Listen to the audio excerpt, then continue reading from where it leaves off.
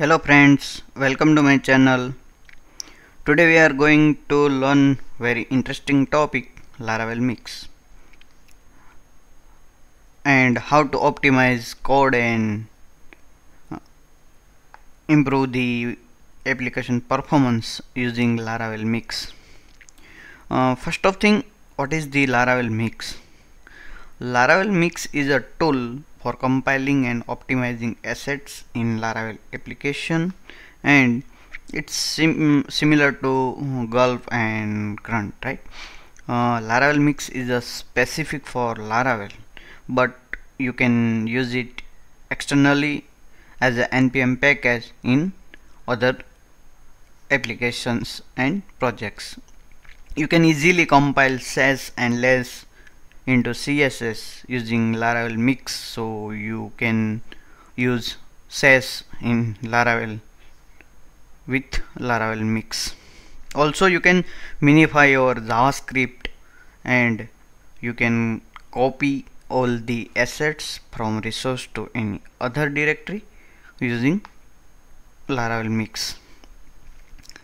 So today I take one open source project and explain the how to optimize the code and improve the performance of application.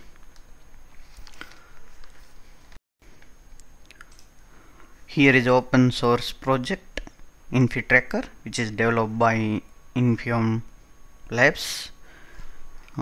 This application manage your small team and user can track his time.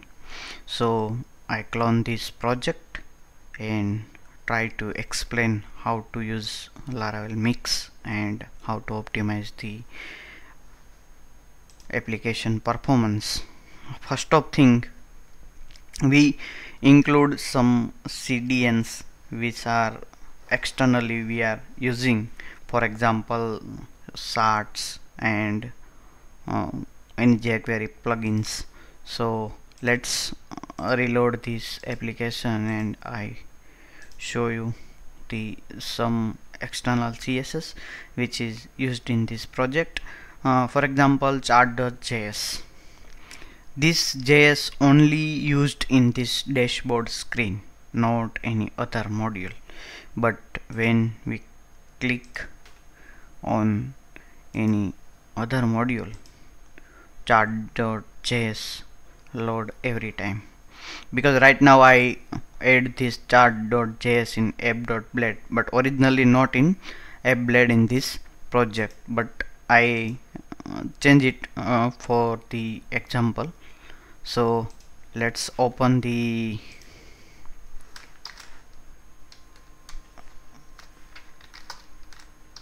app.blade file and you can see here I added these CDNs in the dashboard JS into the app file. So every time this CDN loaded, moment.js, chart.js and date picker, everything in all the modules. But if we add this JS only in dashboard, then this JS only load in dashboard module. So every time no need to load this JS and application page load faster, because no need to load this JS.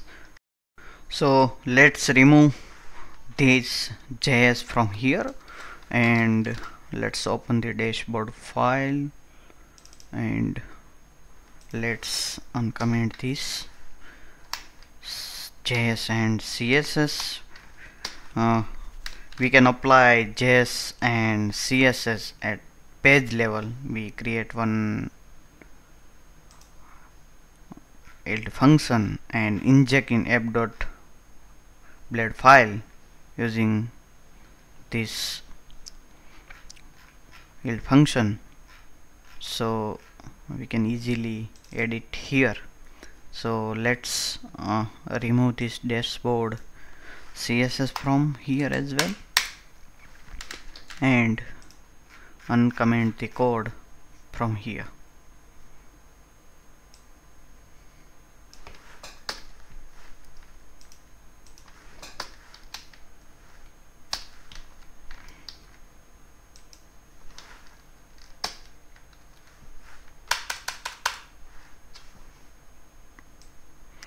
So now this JS right now at page level. So let's refresh the dashboard, and you can see here chart.js is loaded in dashboard. Let's go to the next module, and you can see here now chart.js file is not loading in this module. So first thing you need to remember, only inject the CDN at page level instead of the root level, so only load that JS at page level, so other page are load faster little bit. So this is the first thing. Second thing is, you can see here custom script JS is loaded, and its size 110 KB and taking 63 milliseconds. And let's open custom script, and you can see here this file. In this file around 3000 line of code. So we need to find these functions and other methods very complex. In this file I inject in the app blade, so it's load 3000 line in every screen, and this is not good.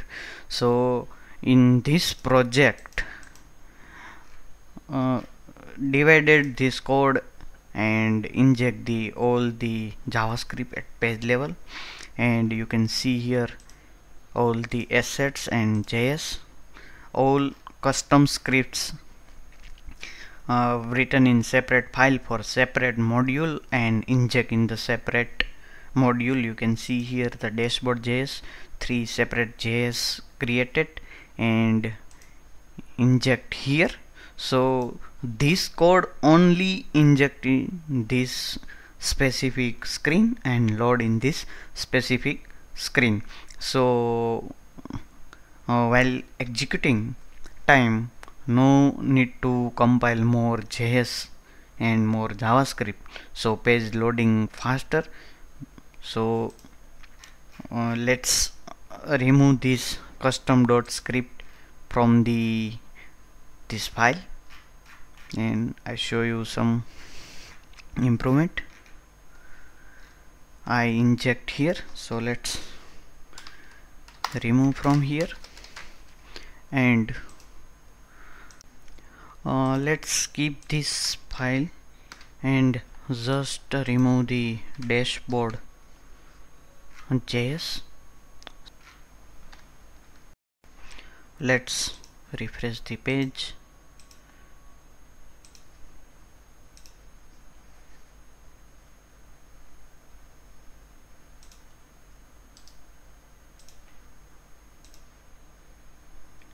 And you can see here the custom script size is decreased, but still taking 63 milliseconds because size is long.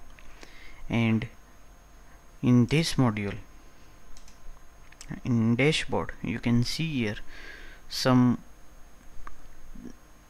dashboard JS loading here, dashboard.js, and its size very small, 9.2 KB and take 26 millisecond.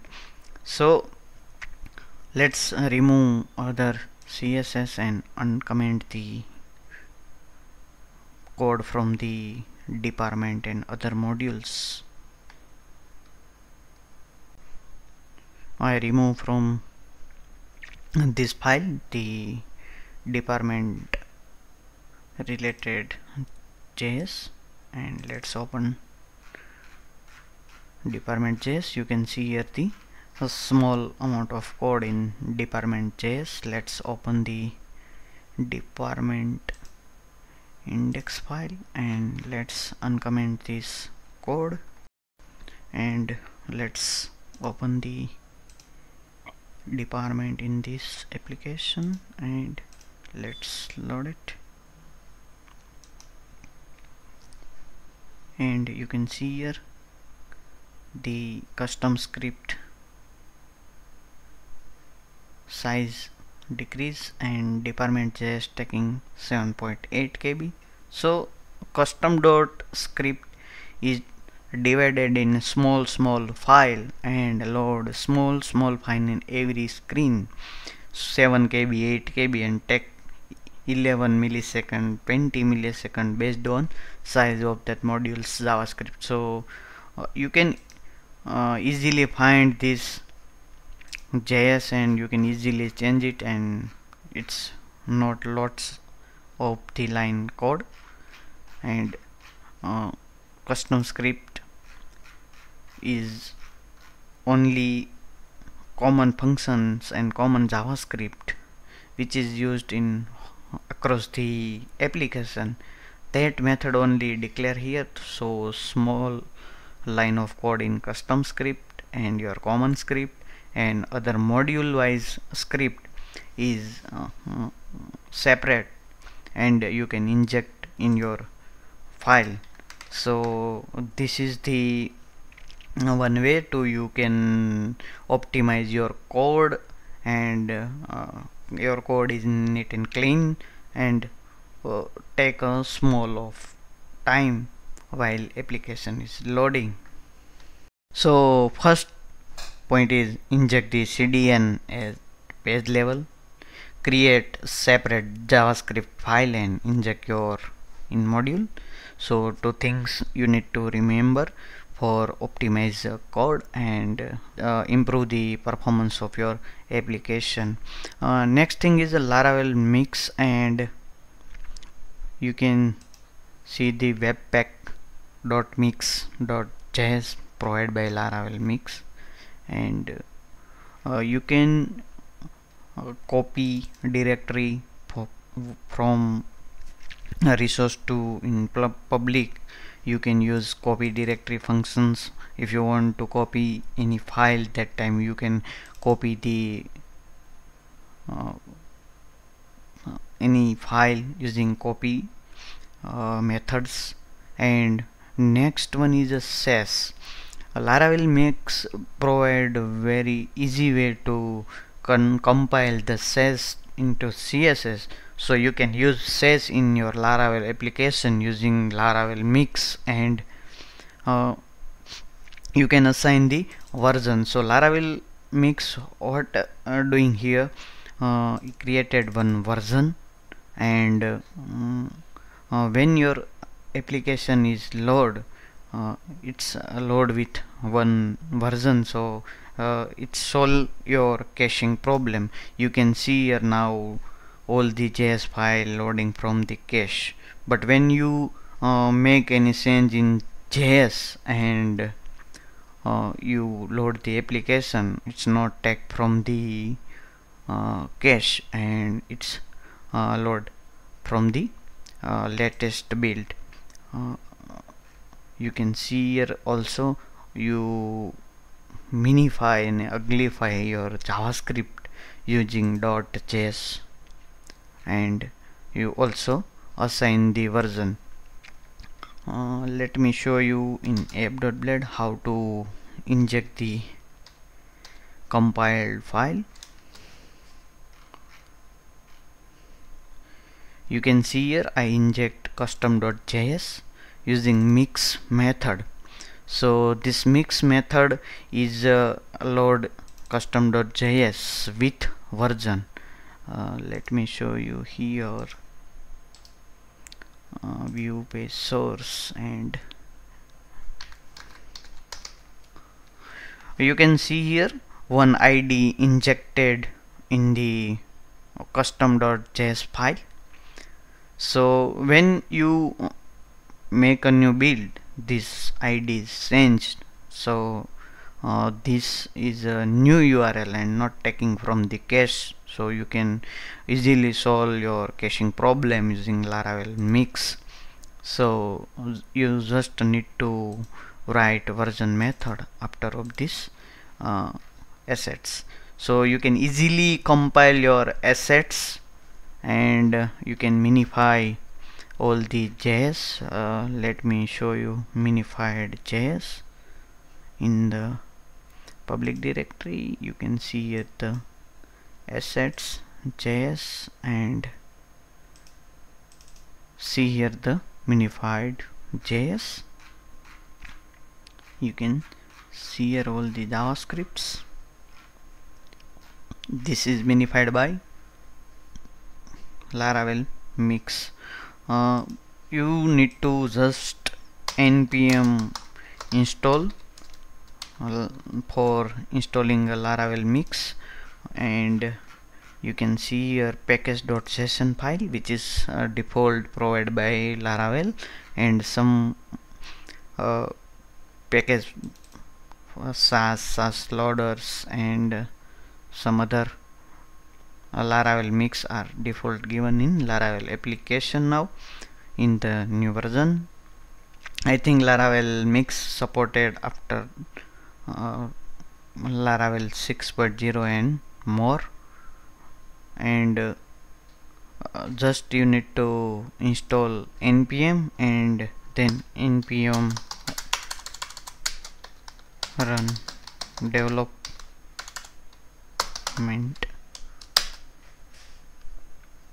and minify all the JS and compile this as to CSS by Laravel mix and create a new version in the public directory. So Laravel mix is very useful. You can optimize and improve your performance and write neat and clean codes.